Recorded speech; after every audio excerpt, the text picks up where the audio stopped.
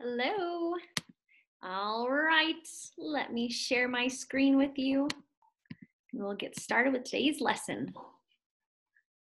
Let's see, lesson 8. All right, so you should be able to see my screen. I'm gonna go over here and enlarge in this slideshow, play from start. All right, so Grade 1, Module 3, Unit 2, Lesson 8. Learning target. Let's get our bow and arrow together. Let's read our first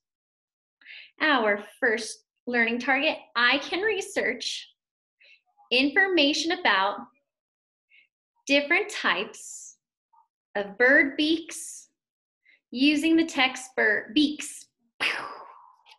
Awesome. All right, let's take a look at this yellow bubble. It says, I know that break means to separate into two pieces or more.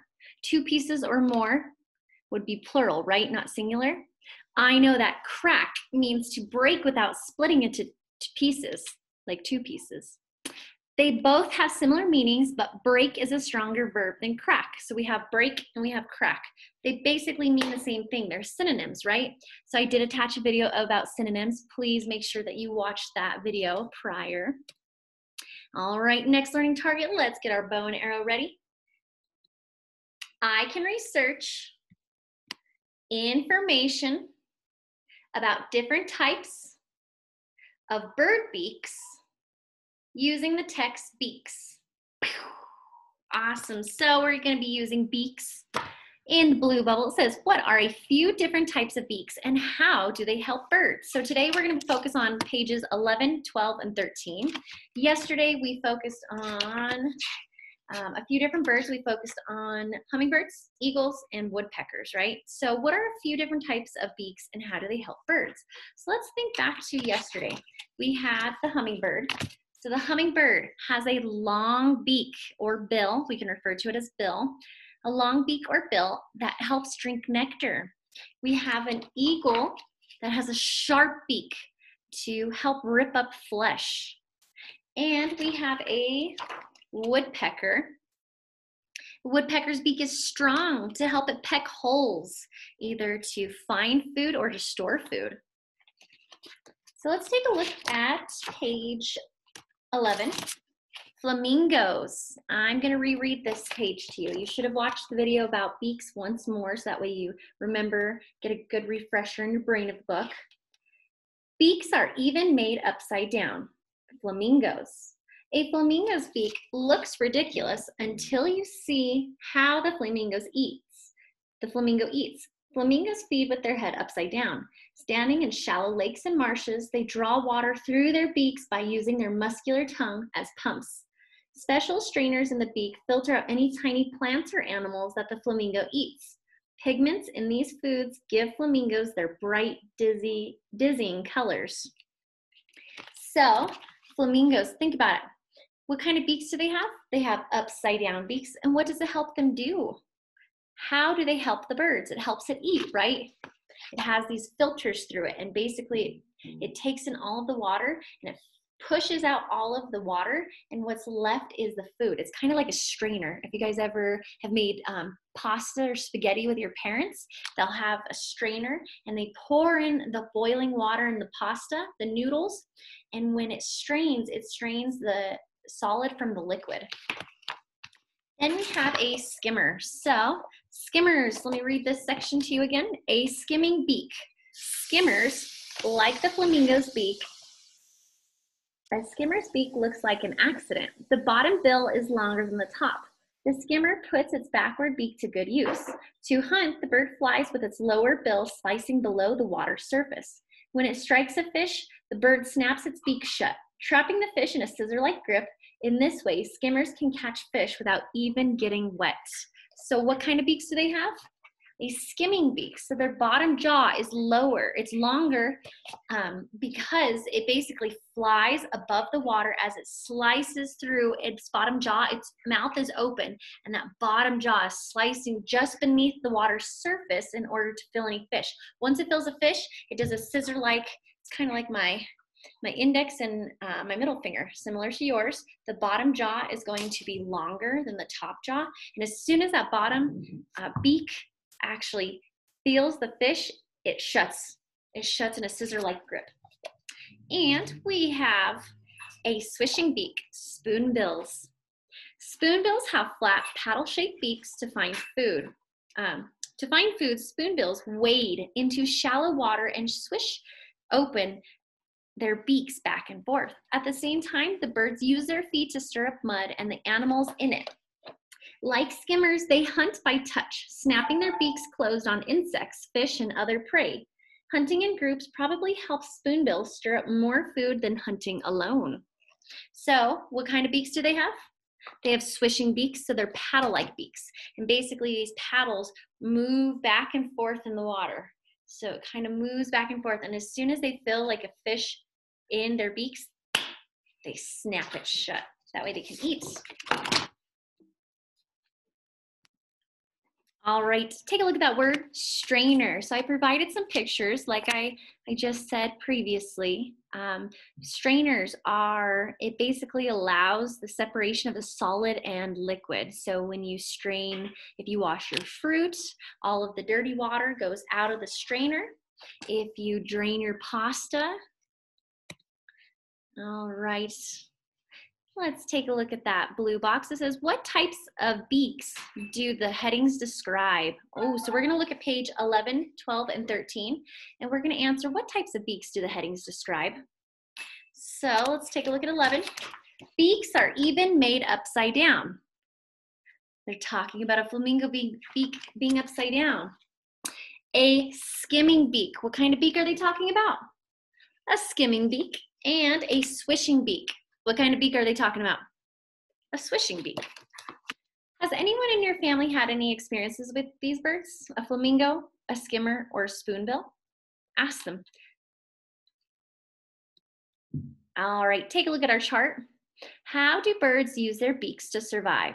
So we have 3 different columns. Remember, columns run up and down, and we have 3 different rows. They run side to side. So it says, describe the beak in the first column. How does this beak help the bird survive? And example, name of bird with picture. So describe the beak.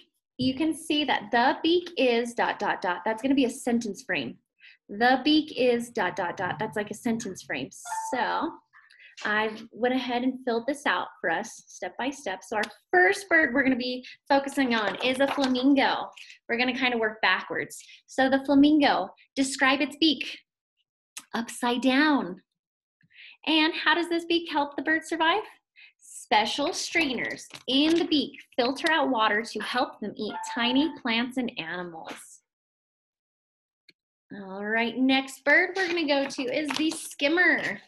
The skimmer. Describe the beak.